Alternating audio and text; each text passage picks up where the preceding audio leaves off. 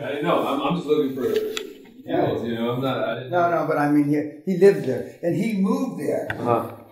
What possessed him to move there? Why? The only city I had in my mind that you told us was to stay away from was Stockton. Stockton is a bigger shithole. Okay, California. Yeah. He's told me you stay away from that. Okay. And we had a guy from Stockton last year, and I said, "Is there still a Motel 6?" And he looked at me and said, "Yeah." And I said, "Is the O in motel still out, the light?" He looked at me again and he said, "Yeah. That light has been out since 1985.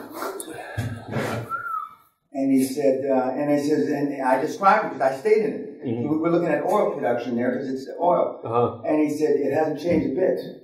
And he says, it's the same owner. Wow. And I said that, of course, when I was there, it was $18 a night, something like that. And he said, oh, no, now it's $65 a night. And I said, well, it wasn't worth 18, so it can't be worth 65. 65 is still bad. That's not a good deal. We added this up, but is there something wrong with the gas? Yeah? It's fucking freezing. The gas isn't on? Yeah. Well, since the radiator is on and last night as well. The radiator? Yeah. It wasn't on? It wasn't on. Okay. All right. It's being cheap. That's good. This is the 2018 profit and loss statement, guys. So what we're looking at here is the income. I'm spending called top line, $623,000. Okay, expenses as I go through.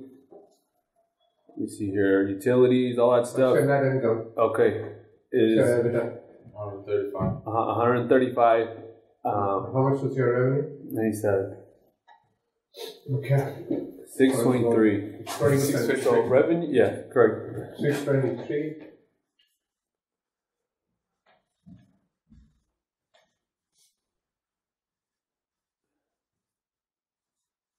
The bigger deal we were doing right now, which was 100 bed right now, it didn't pan out. It's not panning out. And Deb red flagged it right away. Said, damn, you know. We want to do that, but there's a lot of bells and whistles. But sorry to disappoint you. But yeah, it's okay. You saved yourself quite a lot of money. Yeah, but expenses 349. Yeah. 487. The expenses are 487. Oh, and the EBITDA was no. Expenses 487. Right here on the screen. You ready? Oh, sorry, that's me. Yeah.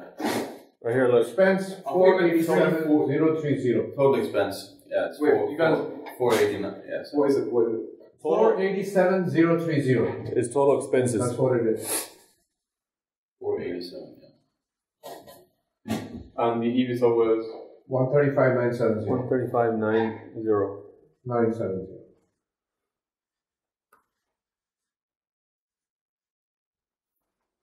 And these come over from a broker. Yeah, because they provided all the information. I sent it off for the case study. And I did bring two of the deals that I'm working on, but that threw them out. So This doesn't look too bad.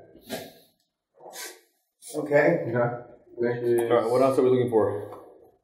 That's the figure they've given you. Mm-hmm. So next. Low battery. what about you? Still got 10 minutes. Still got 10 minutes. Do you have the balance sheet here? No, this is all they're giving me. And a lot of times... That's one of the things. Ask for the balance sheet because you get to see the cash and the debt. This is what I deal with when I ask them for that. Or even the tax returns. They tell me, we'd like an offer based off of what we provided. So what's my counter to that? Now the counter is then sell it to somebody else. So Yeah. next. You're not giving me the information, and especially I can't make a decision based off that. So you can't make the decision based on P&L. That's why there is a balance sheet. okay. Mr. Peña, what does I see this in my US deals? Tax return. What does that include? Like in Asia or in Europe, you say audited financial statement, which includes. No, that's not a tax return in America is tax return that you turn into the Internal Revenue. So what do you need to submit? You need to submit the balance sheet, right? No, the tax return will just have top line, expenses, write-off, the income before taxes and income after taxes. So P&L basically. No, yeah, exactly. Just a P&L. Yeah. But you can ask. You should be asking for the balance sheet. Well, yes, you can, but I mean, 99 times out of 100, the theory is people will not lie about their taxes. Correct. Okay, so when you can see what the bottom line is, and use that 1.5. If it's $1 million, they're paying tax on $1 million. The cash flow is probably something on the order of $1.5 million, and then you do the free cash flow. Then you do the free cash flow, and that's what Josh asked for. He asked for the tax returns. Actually, tax returns going to be 40, 50, 60 pages thick with all the addendums. But I mean, I only want the summary. I only want the summary. But I don't know whether that applies to in the low end of the segment. But as the deals get bigger, you need to be worried about how much debt is on the books. Oh, sure. Take it off the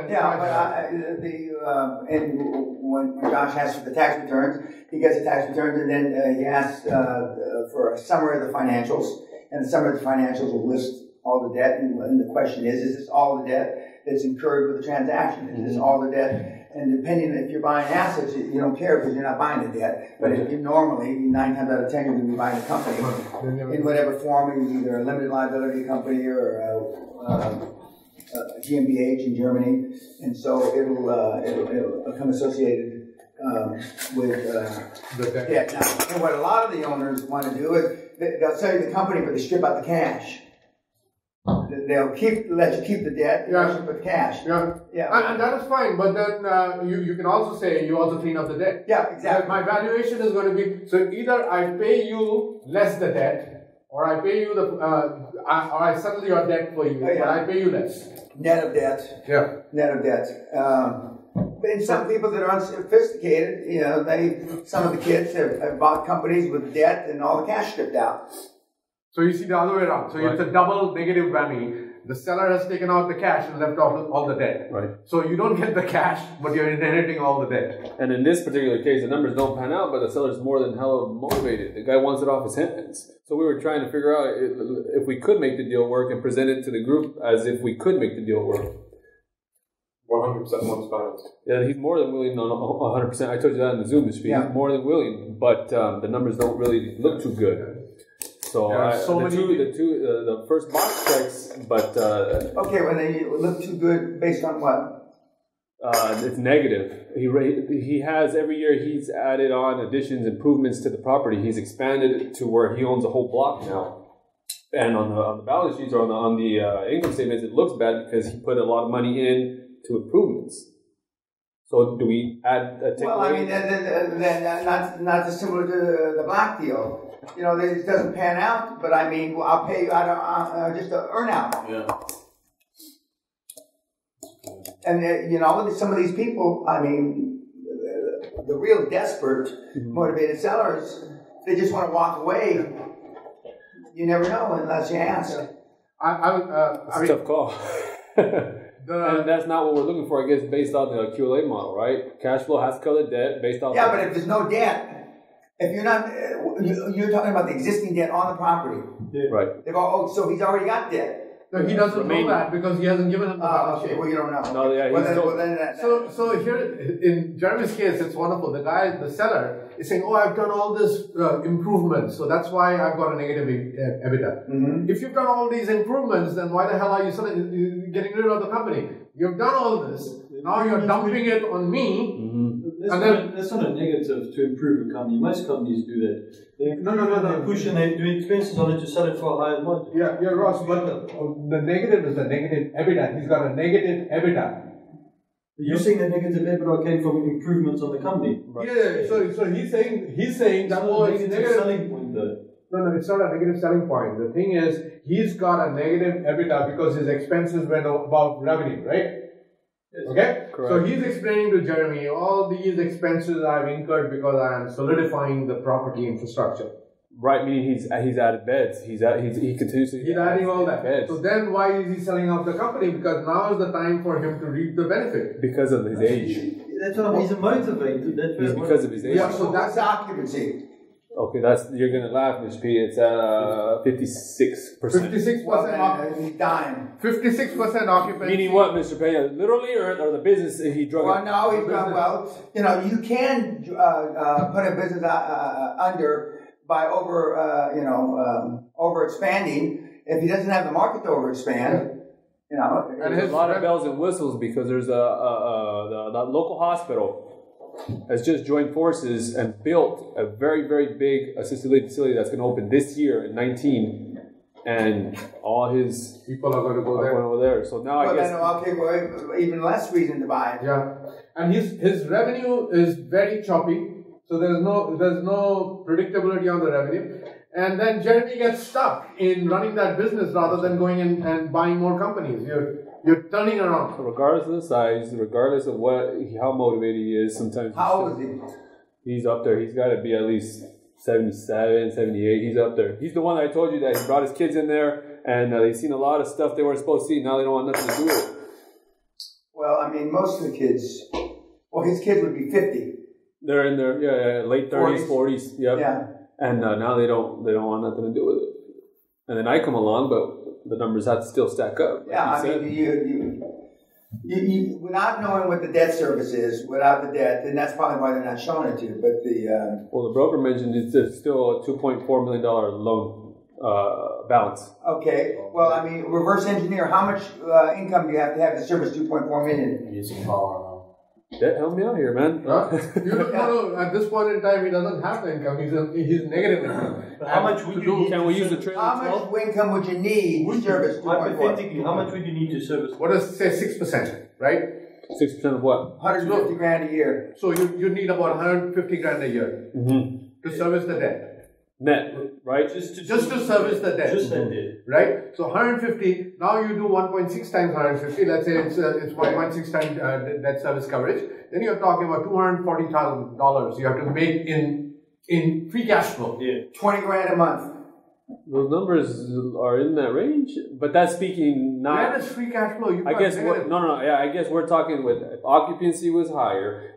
So that's like a pro forma we're looking at now. Okay. So for getting 240,000 free cash flow, you got to get 20,000 a month. Free. So then that means if it's 20%, if that is 20%, then you have to get a million. A million. How about a haircut? And how many units or how many beds? 100. 100 beds, a million. So that means 10,000 a bed. Is that right?